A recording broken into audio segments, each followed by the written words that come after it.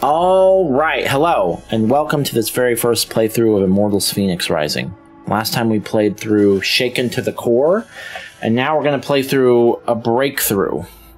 Now, I have the mission list in front of me. I've been using it so I know where to divide up my videos, and including this one, there are only 4 missions left. Only 3 after this one. So, the last several, I don't know why, but for Hephaestus' quest line, all the missions are real short.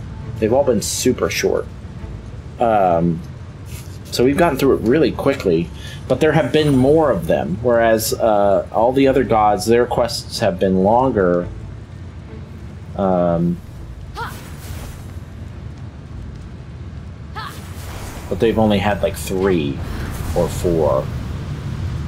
But man, Hephaestus' quests are paced very differently, so I don't know if this one's going to be short too, or... But I know we might, according to if the how long to beat time, unless the how long to beat time is wildly wrong, then there's some of these, at least some of these have to be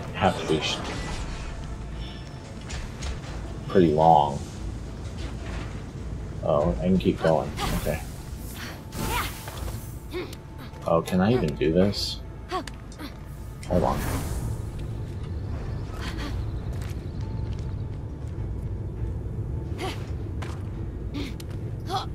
No, stop it. Alright.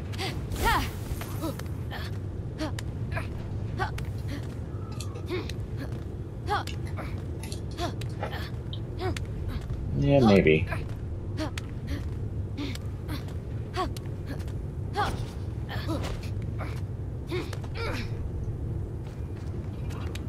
Nope. Wait. Now you may go.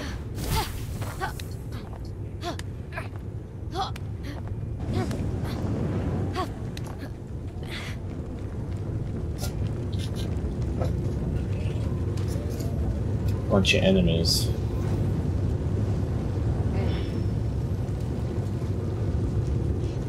Oh, let's just go kick these fuckers' asses.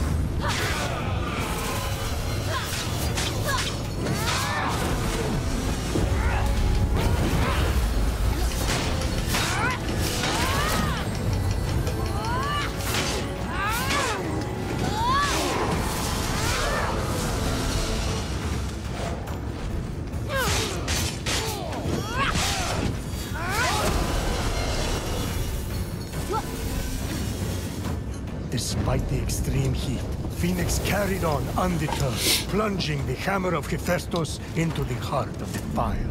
Prometheus, this is pushing. No human could dream of holding that hammer. Or holding your lightning. And yet, absorbing the power of the flames, the hammer came alive. And with it, Fenyx released the second of Hephaestus' blessings. With the hammer revived, and Hephaestus' suffering trapped below, all Fenyx had to do now was jump. I will make you. Oh, you're kidding me. You will suffer.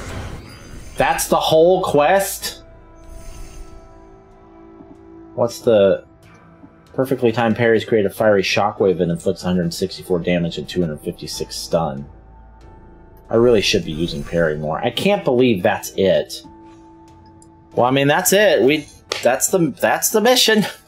So next is Dark Arts. We'll see you on the next one.